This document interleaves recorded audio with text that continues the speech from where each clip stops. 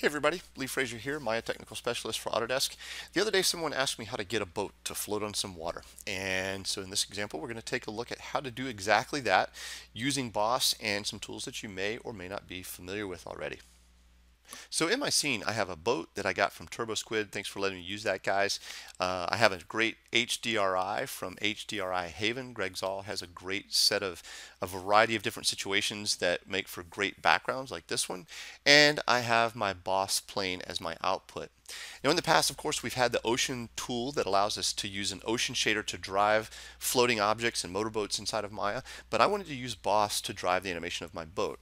And to do that, I'm going to get some information from my Boss surface here from an intersecting piece of geometry.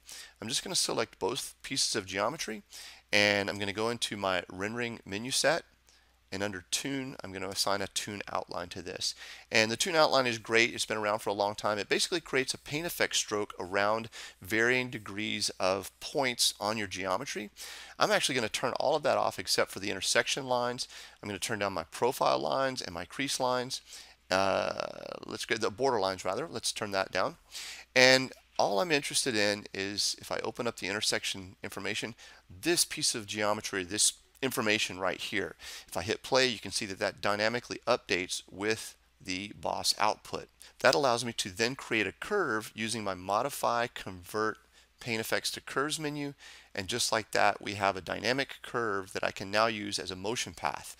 I also have the ability to go in and select an edge loop and change the direction of that curve. There's lots of things that we can do with this. It provides a lot of really cool flexibility.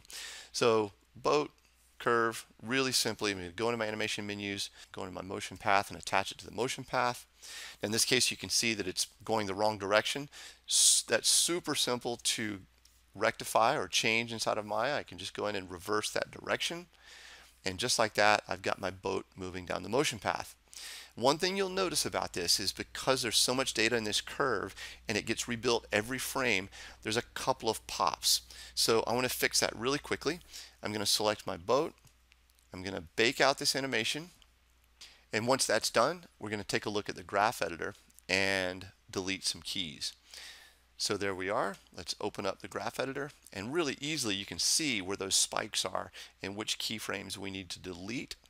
And by deleting that, I wind up getting rid of those pops. So that just essentially is it moving forward and backward, and you can see that even the pop on the curve still gets retained. So the only problem I have now is the X rotation is a little bit abrupt. I might even want to get rid of some of these. There's still a little bit of hiccuping in the Y, but we'll leave that. The rotation in X is almost looks like a four-wheel drive vehicle going down the road. So I want to smooth that out, and that's super simple to do just by selecting the curve, and under the curves menu there is a simplify curve command, and just like that, that allows us to smooth out that animation and give us a much more gentler ride, but still retain a little bit of the bumpiness that you see inside the waves.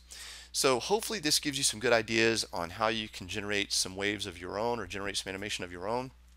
This lends itself really well to different sizes of boats. Obviously we can update the Boss output and change the animation really easily. And ultimately I hope that floats your boat. Thanks for watching.